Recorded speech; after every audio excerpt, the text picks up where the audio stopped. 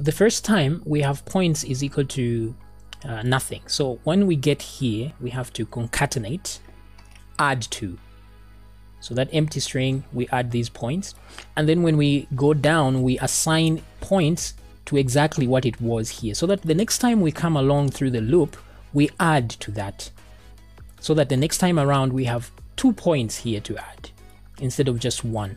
So there'll be the beginning point and the end point of that line. If it doesn't make sense, that's fine. Just copy the code as it is. It should work. And it's not working. So let me see what's going on here. By the way, let me remove this and just leave it as white because we don't want it to be very transparent. So let me see what I have done wrong. Oh, all right, there I misplaced the Y. I didn't add the Y there. So let's try again. And there we are. So we have these points that we wanted, the lines. Now the lines are on top of the circles, and that's not what I want. So what I want is the drawing order is that whatever is drawn first comes at the top. So we are better off drawing this first. So let's do this. Let me cut these and actually put them below the circle. The circles like that. And let's see if that changes anything. Oh yeah, it does change, but we still have some of these still at the top.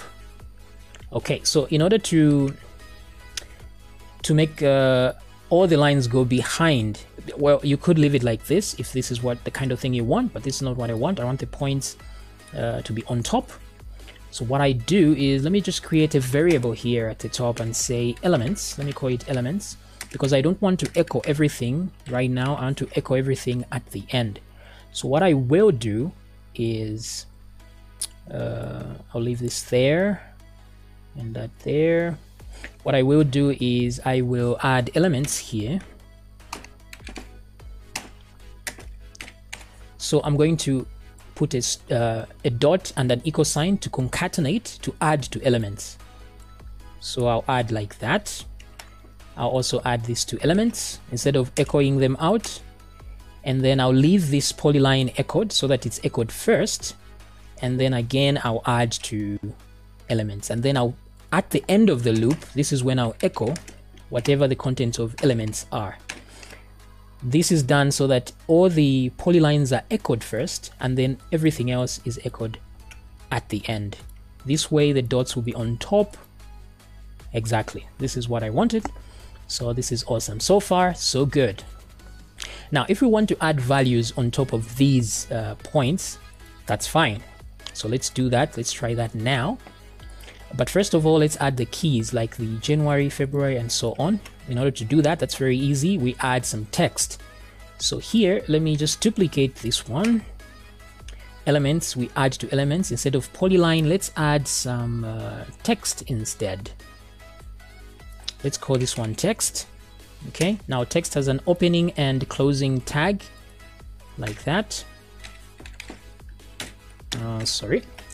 And then in here, we want to add the key. Whatever the value of key is at that moment, we add it here.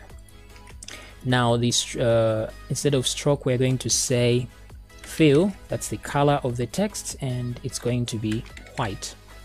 And then let's add a font size. Matter of fact, let me just go to the top here.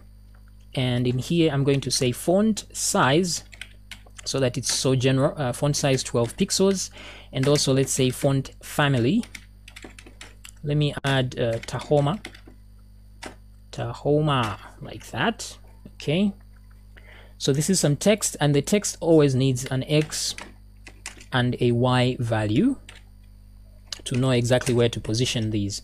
Now what I want to do is I want to position the text at the top, so the value of Y will always be 0. So Y is 0, and then I need to know the value of X, and we already know that num is the incremental position of all these, so I'll just put num and Y is equal to 0. So let me refresh that.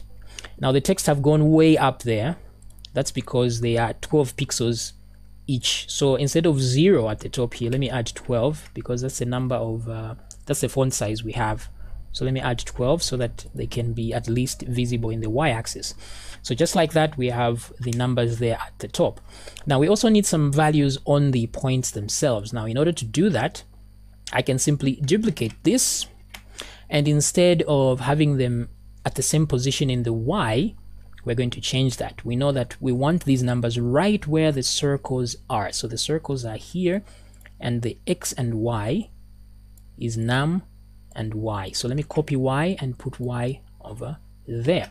Now instead of having the key in there, we're going to have the value, something like that.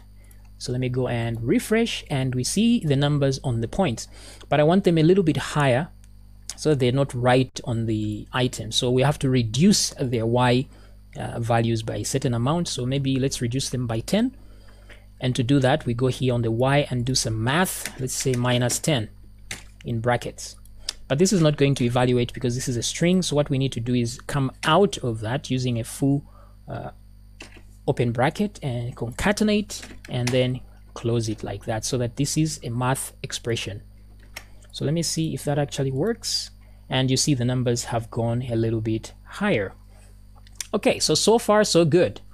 This is the complete graph, but the cool thing now is that if you add more data here, it's going to automatically update. So let's try that.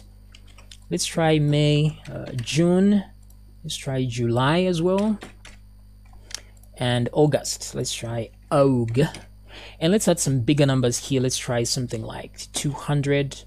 And let me put a 50. And let me try 350, something like that.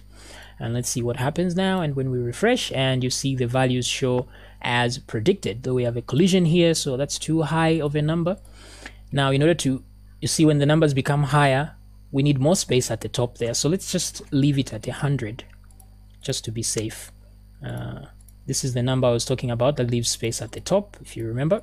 So let me refresh, and there we have.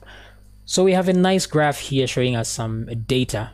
And that's pretty much how we do it. And you can actually end here, and you can represent your data in this format. Now, if you want to make it look cooler or something like that, more interactive, you can, because remember, these are actually HTML elements. So they respond to animations and transitions and such things. So let me show you how to do simple, for example, I want, when I hover on one of these points, I can actually add a link to these points to take me to other pages, for example. I want them to respond to the mouse. So in order to do that, for example, I can simply go to the circle. The circle is here. I can put this circle inside an A tag to make it a link. Open tag and closing A tag over there. So this effectively makes all these links right now. So if I move over them, you see now I can actually click on this and the page actually refreshes. So they have become links now. So they can link to more data concerning this particular point. Also, I can add some effects here. So let me go to SVG here. Inside here, I can put some styles at the top here. Let me do that.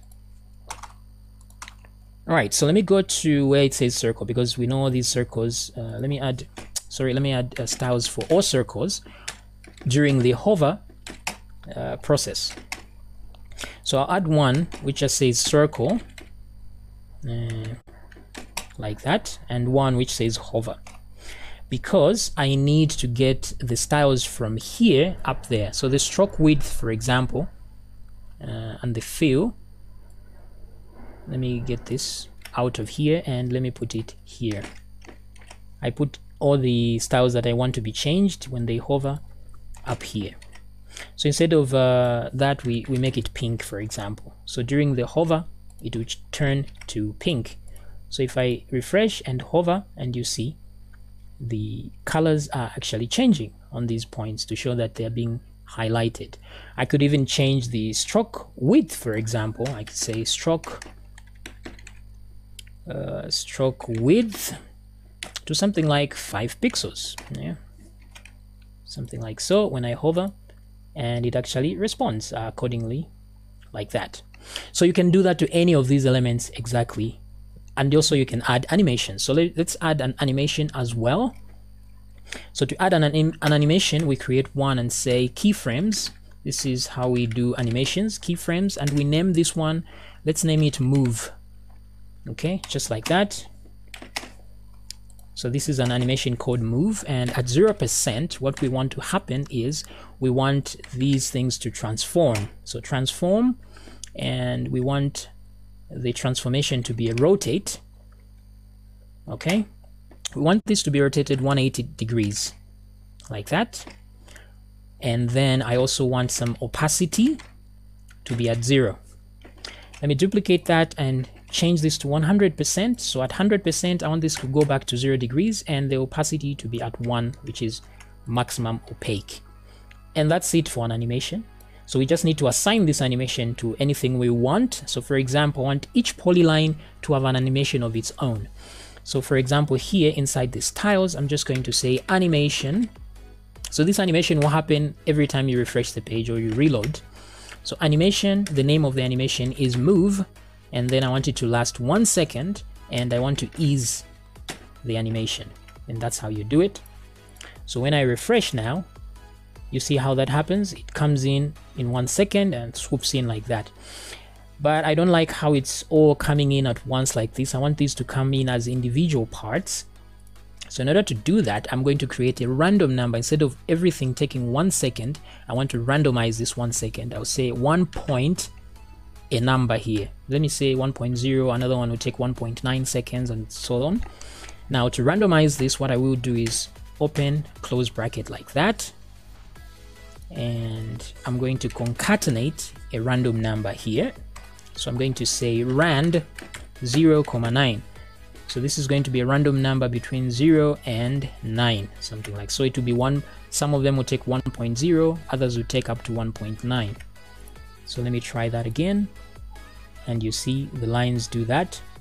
It doesn't look very smooth here because of the motion capture, the screen capture software, but it acts really smooth. Okay, so let's try and load it from the other way around. Let me go back to this and say minus 180 degrees instead of 180, so it comes from the top, and you see that's what happens. Also, I can add an animation to these points, for example. So let me just go at the top here and just duplicate this animation and move. Let me just name it move 2 for simplicity's sake.